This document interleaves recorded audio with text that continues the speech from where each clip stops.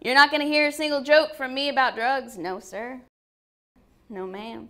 Partially because my mom is sitting right here. Bam, bam, bam. And she very politely asked me not to talk about drugs tonight. So obviously we're going to talk about drugs tonight, ladies and gentlemen. Ladies and gentlemen.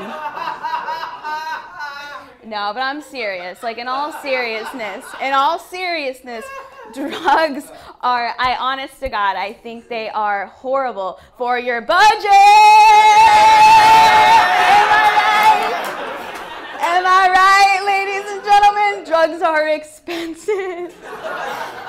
Like, I don't know why they wasted our time in school with, like, the health classes and the pictures, you know, like, here's your teeth on meth, right?